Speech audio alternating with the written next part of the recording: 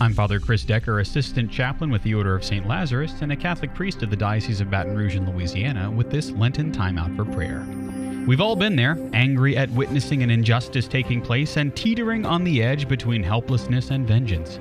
Jesus reminds us that the first thing that should consume us is a love for God and a desire to please Him.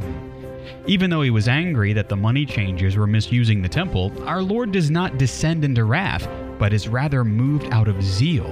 In clearing the wrong activity in His Father's house, He reminds us that our bodies are temples of the Holy Spirit and prayer, not commerce. Lent is a time to let Him drive out our misuse of anger and seek our just and risen Savior first. Only then can we act. This Lenten reflection is brought to you by the Order of St. Lazarus, an international order of Christian chivalry dedicated to doing good works for those in need. For more information, visit st-lazarus.us.